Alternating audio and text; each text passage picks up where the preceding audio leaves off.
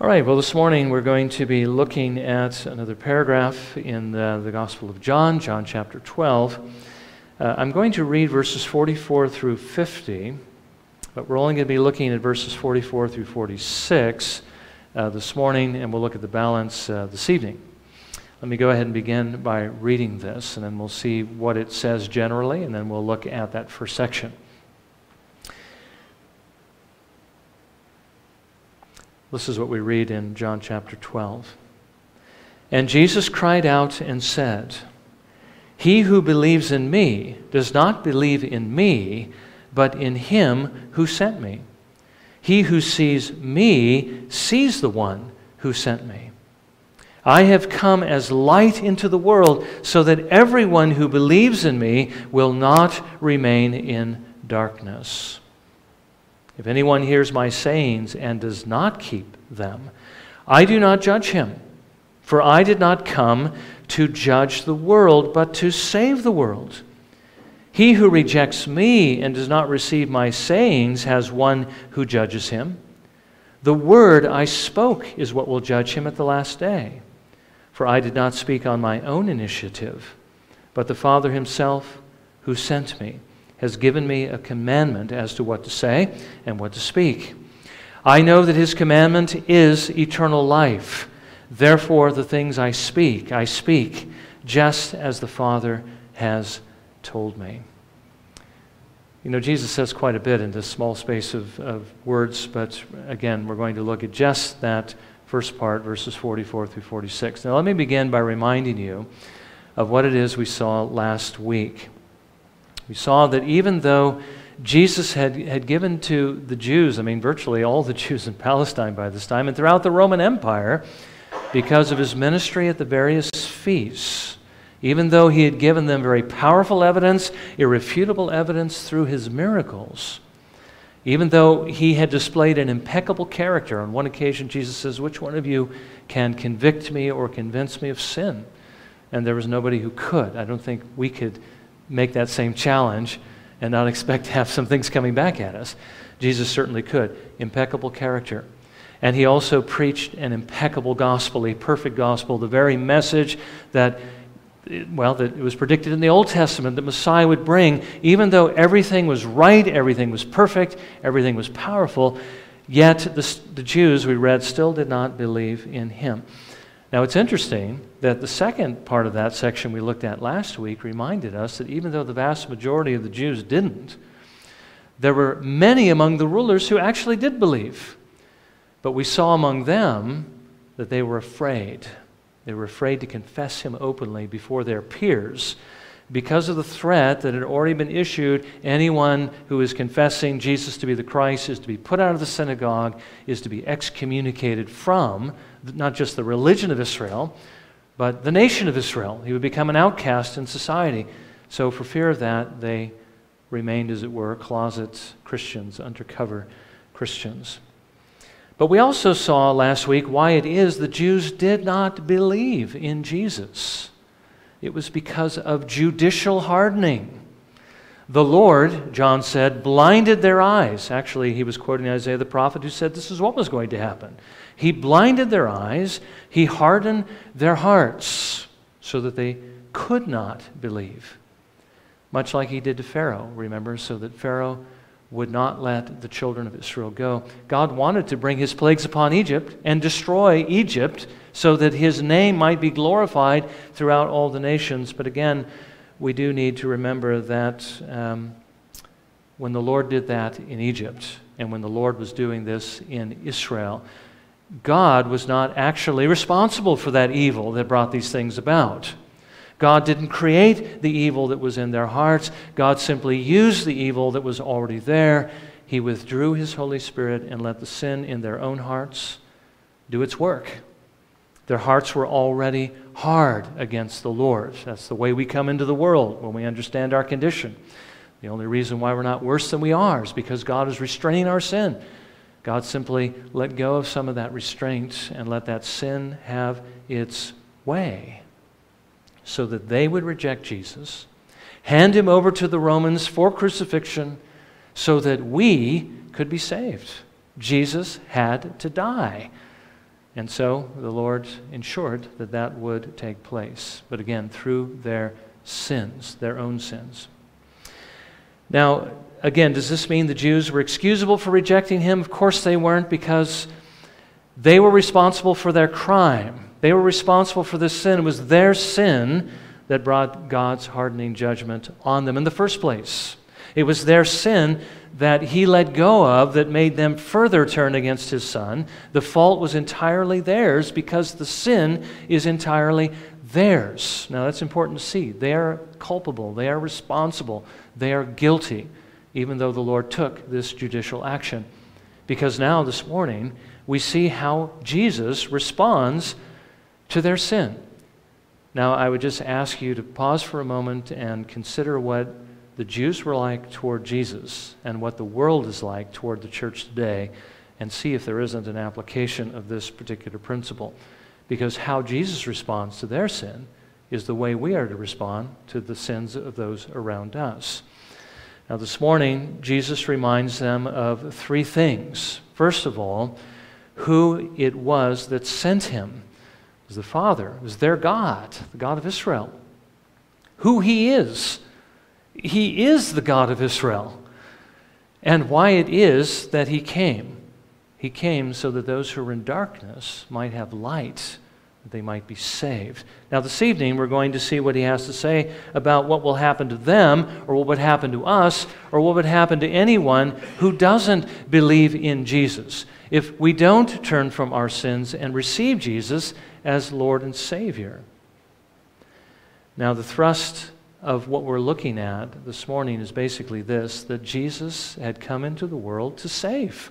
He came as a Savior, to offer himself as a Savior, to offer salvation to everyone who would receive it. He did not come to judge them. He came to save them. But the time was coming, Jesus is going to remind us in the passage we're going to look at, or the part this evening. The time was coming when he would no longer appear as a Savior, but only as judge. We do need to understand that that is not now. Right now, he still appears as Savior, but he will one day appear as judge. So our work, of course, is to try to get the gospel out, present Jesus as Savior, tell them about the coming judgment, warn them about that, but to let them know today is the day of salvation. Today, the Lord is still inclined. He is still gracious. He is still opening the doors to everyone who will come to him. Now, getting then to the text, Jesus first tells us who it is who sent him. It was obviously the Father. He was the Father's ambassador. We read in verse 44, "And Jesus cried out and said, 'He who believes in me does not believe in me, but in him who sent me.'" Now, let's first of all look at the fact that Jesus seems somewhat impassioned here. Okay, Jesus is said to have cried out. And I think it's important for us to understand why he was crying out, and perhaps something of the tone in which he was crying out. Now, the word that is used here means that he was speaking very loudly because he wanted to be heard. But how was he speaking? Now, again, sometimes we have to try to interpret this, don't we? We have to try to understand the tone, perhaps from the context. And maybe sometimes it's hard to nail down exactly how he did this. Was it one of judgment? Or was it one of compassion, you see? Well, we have the same problem when we look in the Old Testament. And we see, how God used to come down and walk with Adam. When Adam had sinned and was hiding among the trees, God came down, presumably to walk with Adam in the way he normally did. But since the man was not there, he calls out to Adam and he says, "Where are you?" Now again, what tone of voice did God use when he called out to Adam on that occasion? Now, I don't think the Lord asked this question because he didn't know what had happened to Adam. I mean, God knew that in eternity before anything had ever actually taken place. He knew what had happened. He knew that Adam and Eve had sinned. He knew that Adam was hiding. He knew why he was hiding. He knew where he was hiding. And yet he calls out, "Where are you?" Well, what he wanted was Adam to come to him. You see, he knew where he was. "Adam, where are you? Come." But now the question is, was this a voice of compassion, calling the man back to himself? Adam, Adam, where are you? Or was it a call of judgment? Adam, where are you? Demanding that Adam appear right now before him, that God might pronounce judgment on him. Now, sometimes we assume the first, don't we? Because we think, we're in a society where God is love and God's not going to do an unloving thing. He's not going to, issue this voice of judgment. But, that may not be the case. Meredith Kline, though, there are some things in Meredith Kline that we kind of take a step back and look at, because he was rather innovative, we might say, in his interpretation of Scripture, may well have been right that this was actually a call of judgment to Adam. We read in Genesis 3, verse 8, Moses writes this: "They heard the sound of the Lord God walking in the garden in the cool of the day. And the man and his wife hid themselves from the presence of the Lord God among the trees of the garden." Now, Kline believes that when it says the Lord appeared here in the cool of the day, it wasn't just like early evening, it's nice and cool, kind of a nice atmosphere. God was all ready for his walk, and he looks around. No, Adam. Adam, where are you? Why are you late? Why don't you come on here, let's take our walk. That's not what was in mind here, but the cool of the day is really to be translated the spirit of the day, not the day in which they were in, but the day of judgment. In other words, Adam had sinned, he had broken the covenant. God now appears as judge. And this was a summons to appear before God's throne of judgment to face the consequences. Now, this could also explain why they were hiding among the trees of the garden, because they heard the Lord God walking in the garden. Now, we know that they were already ashamed because their original righteousness, that love for God, was gone. They felt naked and exposed. It wasn't that they suddenly realized they weren't wearing any clothes, like, hey, where'd my clothes go? It wasn't that. Or that somehow they were under the impression that, they were wearing clothes and suddenly they weren't. They felt naked. They felt ashamed, but the nakedness that they felt was the fact that their original righteousness and their love for God was gone, and all that left was fear. Fear now that God was going to judge them for what they had done, and the fact that he appears in the spirit of the day gives them every reason to try to hide from him. So what kind of a voice did God use when he says, "Where are you?" Well, very likely he used a tone of judgment against them, calling them to the tribunal of God to answer for the crime they had just committed. Now, that's not to say God didn't have any compassion, because he did. We know that he had mercy on them, and he did redeem them through the one he had promised who would come. But now the question is, what kind of tone, or what tone did Jesus use when he was crying out in the face of all these Jews who had seen all these things, had heard this message, seen the miracles, had seen Jesus' ministry? It's at the end of his ministry, and they still weren't believing in him. What kind of a tone is Jesus now going to use? Well, again, the word means to speak. It can mean to speak in a demanding way or a commanding way. In other words, he could be speaking with some judgment in his voice, calling on them to listen because this is what God requires of them. Or it can also mean an urgent appeal, one that is given because of the dire circumstances that they're in and his desire to want to see them saved. A prophetic declaration to listen. Listen to what he has to say for their own well-being. Won't you listen to me? Because he who sees me has seen the Father. Well, I think the weight of the evidence falls on the second option in this case, particularly because of the covenant that Jesus came to bring. Jesus did not come to bring judgment. This was not the day of judgment. But he came to bring peace. He came to preach peace. He came to preach the good news of reconciliation with God, not alienation. The new covenant he was bringing was of a different character than the covenant that Adam had broken in the garden. I mean, that covenant basically depended upon Adam's perfect obedience upon penalty of death if he breaks it. Well, he broke it, and now the penalty was going to be executed. But this covenant that Jesus is bringing is a covenant of grace based on the certainty of his obedience, making sure that all who received him would receive that promised blessing. Jesus was bringing good news of God's willingness to be reconciled to his enemies. if we will only repent and believe in his Son. That was his message. So, but the point is basically this: Jesus had not come for judgment, at least not yet. He will in his second coming. But he had come to save. That's what he wanted them to understand. That's what he wanted them to know. And so he was calling out to them with a voice of urgency. So what is it that he's calling out to them? Well, again, in verse 44, he says, "He who believes in me does not believe in me, but in him who sent me." Jesus is pointing to the true authority behind his being there. He's not coming to them in his own name. He's coming to them in the name of his Father. He's not coming to them with his own message, but with the message that his Father had given him to preach. He is the ambassador of their God, the God of Israel.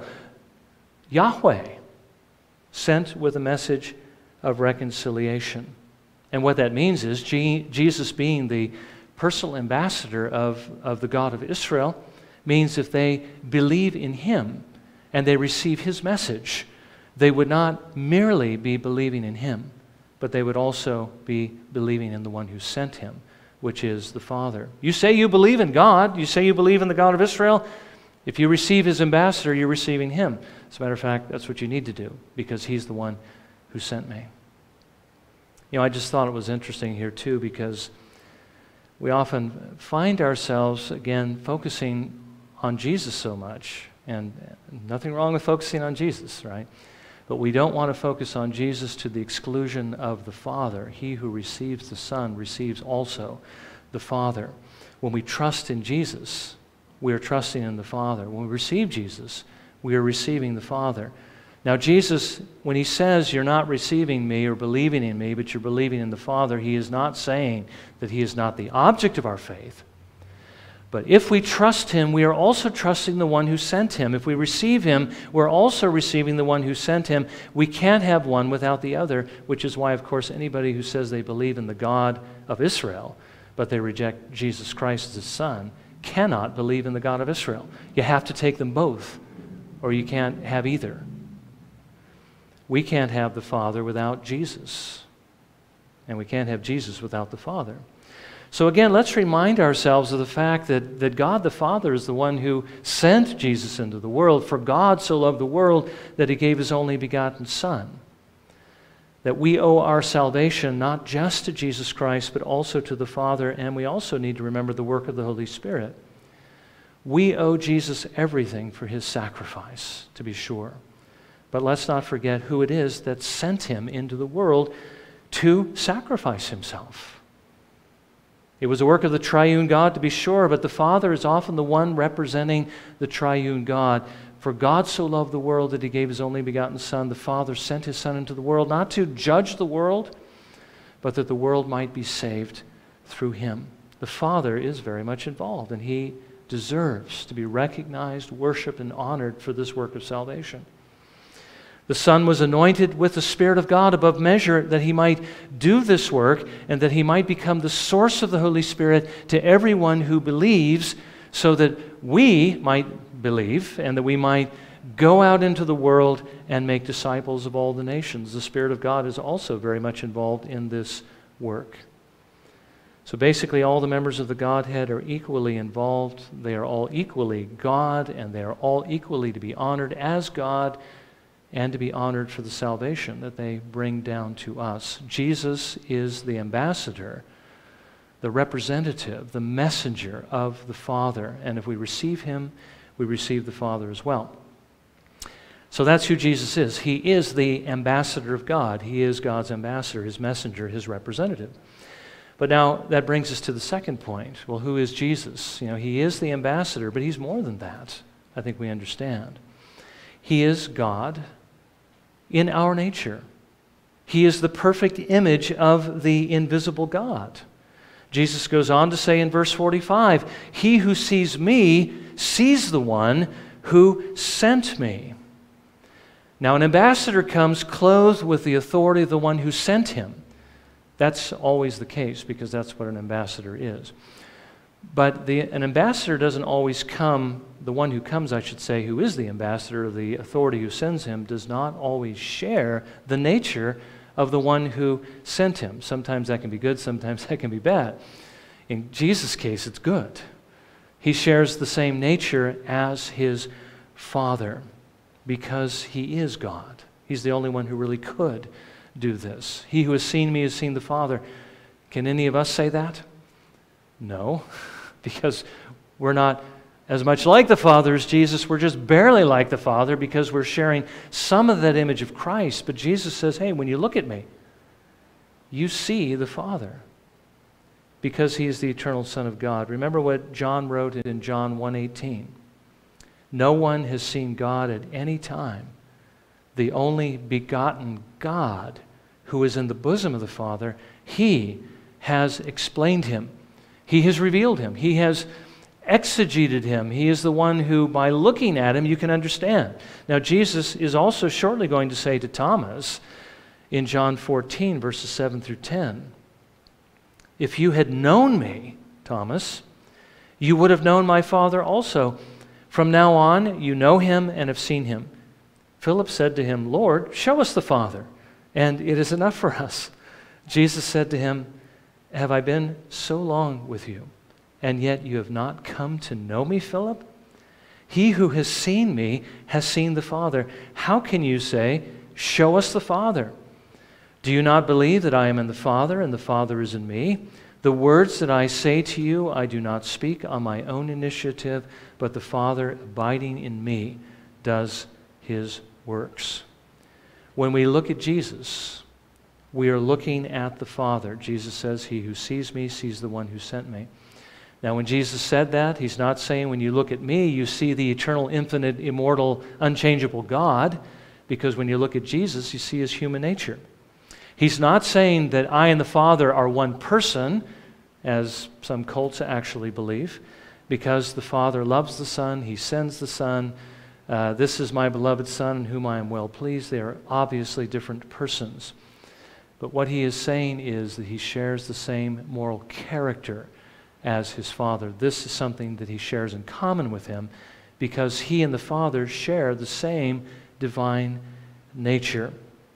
Now, this is what makes him the perfect one to make the offer that he is making and to represent the Father in this offer, the offer of the gospel, which is what we see next. And by the way, I'm laboring these points because they all have relevance to us as well. Okay, so we're going to come back and see how these apply to us in just a moment. So lastly, we see why it is that Jesus came.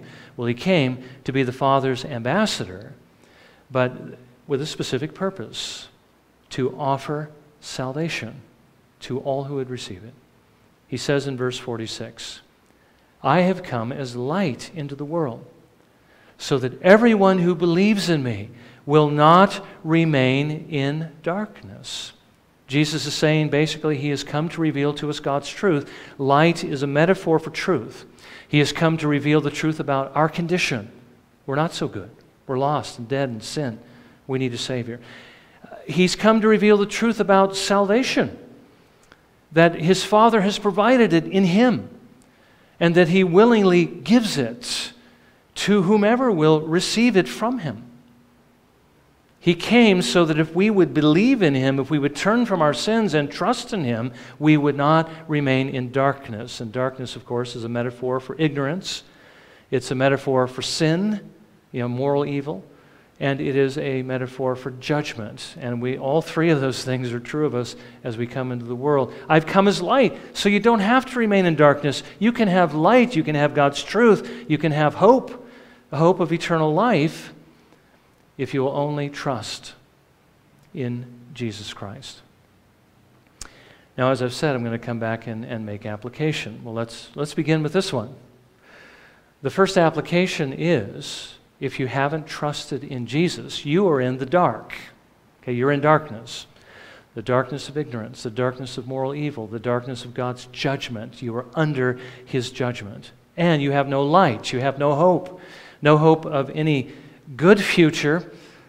Only the hope, it's not even a hope, but only the certainty of damnation and judgment in hell forever. But the good news is this: Jesus came for people just like you. He came as light, so that if you would simply listen to him, if you would simply believe in him, that you would not remain in darkness, you would not remain under judgment, ignorant and in sin, but that you might have the light of life, that your life might be changed, that you might have his truth, that you might have a heart that's changed so you're no longer under the darkness of sin, and that you might also have the hope of being in heaven one day with him, because that's the only way you can come to him is through him. So do you want this hope that the Lord brings? Do you want to see light at the end of the dark tunnel that you're in? You need to turn from your sin and trust in Jesus. He will give you hope. He will be your light. He will guide you safely from this world to the next, and he will make sure that no one ever takes you away from him. Now again, I think we get a little bit of the thrust of what Jesus, what he sounds like as he's talking to these Jews. He who believes in me does not believe in me, but in the one who sent me. He who sees me sees the one who sent me. I have come as light into the world so that those who remain or who are in the darkness will remain in darkness, but will have light. He was calling out and entreating them, begging them, urging them to come. And Jesus says, that is what he will do for you if you will come to him. Now, have you already received Jesus? Well, then there's a few things here that apply to you as well. Now, the first one is the Lord, we understand from all that we know about Scripture, all that we've been looking at for the past several weeks, all that we've been studying in Wednesday evenings, that when the Lord saves you, he also at the same time changes your office, as it were. He makes you to be ambassadors.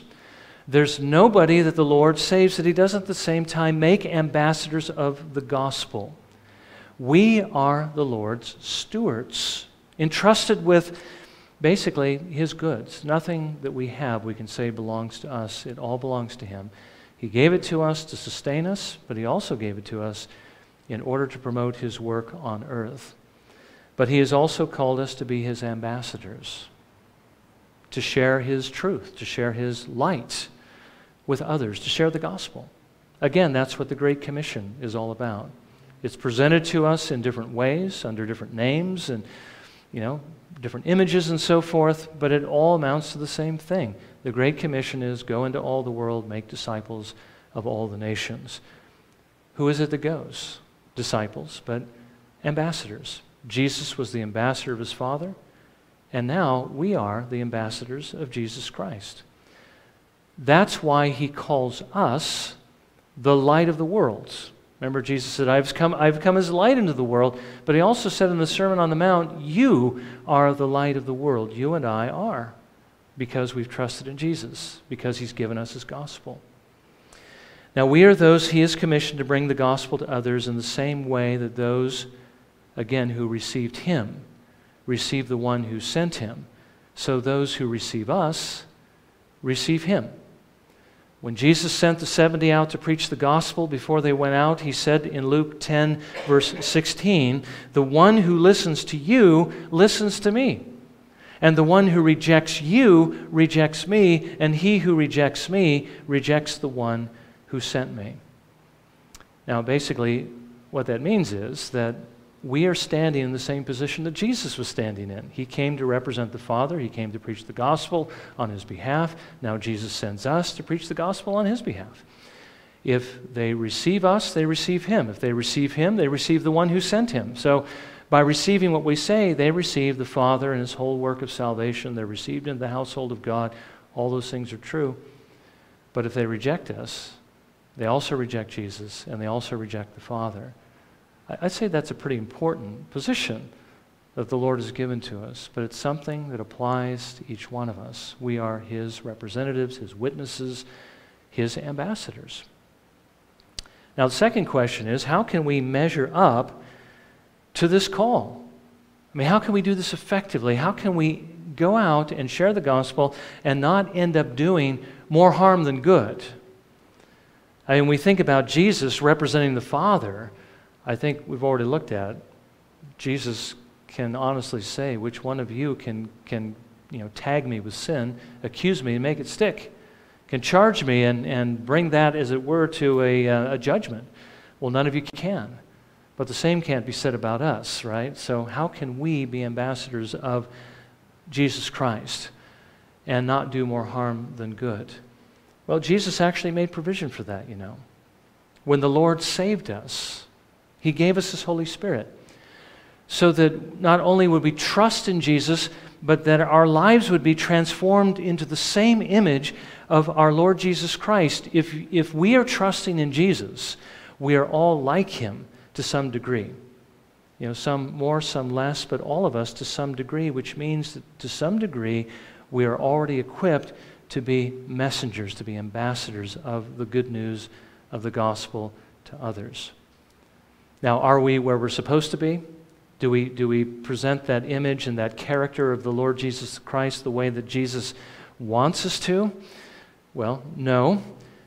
Can we be better than we are now? Yes. And that is the reason why the Lord wants us to follow Him. That's the reason why He wants us to be filled with His Holy Spirit and not filled with sin or filled with the world or anything that is contrary to Him. Because the more we are filled with the Holy Spirit, the more we are like Jesus Christ, the better ambassadors we are going to be for Him. So we need to take to heart what Paul wrote to the Ephesians, Ephesians 5:18. And do not get drunk with wine, for that is dissipation, but be filled with the Spirit. The more we're filled with the Spirit, the more we're going to be like Jesus Christ. And it is true. What you feed your mind, what you indulge in this world, if it's not of the Lord, it's going to make you more like the world. And the more you fill your mind and your heart with the things of the Lord, the more you are going to be like Him.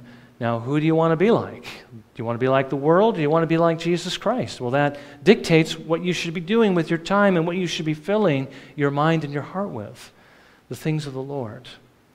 Now, one other thing I want to mention is let's not forget that a person's turning to the Lord Jesus Christ doesn't depend on us as much as it depends on the work of the Spirit of God in their hearts, opening their eyes, changing their hearts.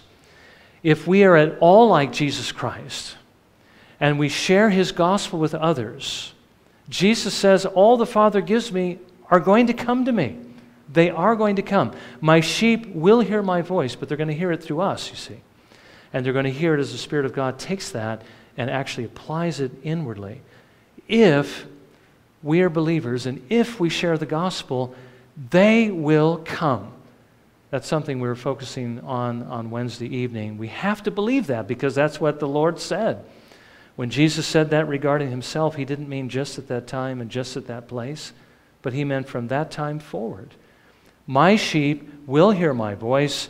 All the Father gives to me will come to me. And the way they do that is through His ambassadors. That's us bringing the gospel to others. They will come. So we don't have to think we have to be perfect before we go out and do this. We just need to start doing it. And lastly, since the Lord has called us to love our neighbors as much as we love ourselves, and since He has given us a message which, if they believe, will save them, we do need to follow Jesus' example of speaking. Okay, that is one thing we saw at the very beginning. And Jesus cried out, and He said, and He again presented the gospel to them, right?